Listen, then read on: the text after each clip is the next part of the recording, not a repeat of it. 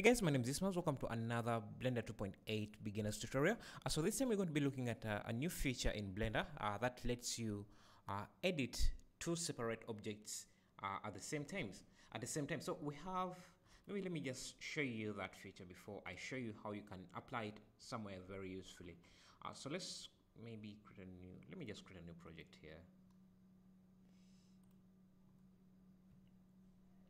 Say you have this cube and you have another object like a Suzanne monkey here. You see they are separate objects.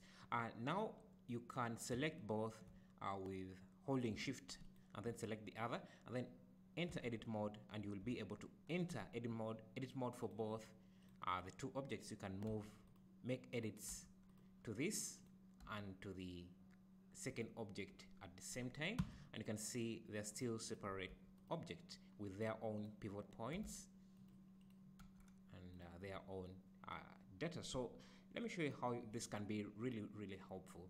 So this is a scene I just created today, and maybe let me just show you how it looks. Let's say I wanted to add maybe a row here, maybe a row at the top here.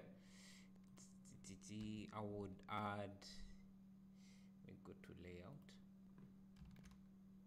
I would add maybe a cube like this. So let's assume this is something I want to add at the top. I can go to edit mode of this. Let me switch to wireframe and go to vertex selection, and let's move these vertices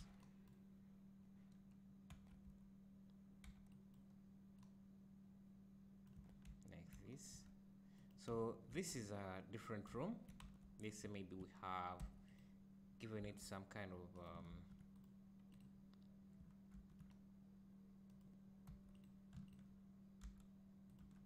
so let's say that's another room we have added to the top there, and we are not happy with how low this ceiling is or this roof is, and maybe we want to extend it to be around here.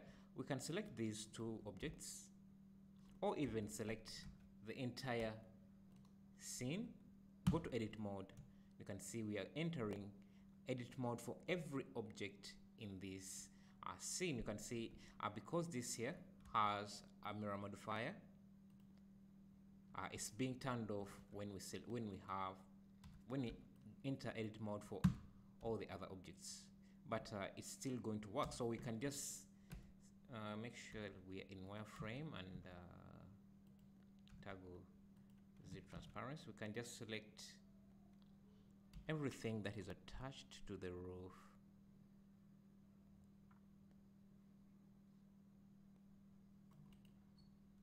Maybe deselect these here, and we can move that. We can move that up like that. Maybe we can also deselect this here, and this is just an example, so let me just do that. You can see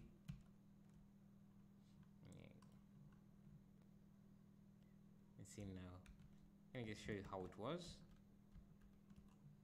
And see, you can make, maybe you want this to be shorter. See what we have.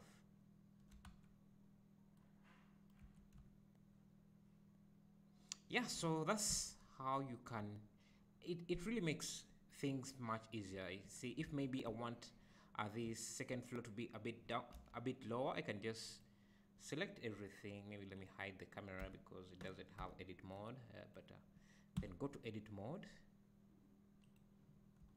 Let me make sure I have everything selected. Go to edit mode, or just turn on wireframe. Select everything around this at the top here, from the top, then lower that, because this is going to mess up your mode a bit if because I have no topology here. It's it's messing that up a bit, but I think you get the idea. So let me undo this because I don't want to make any of those changes.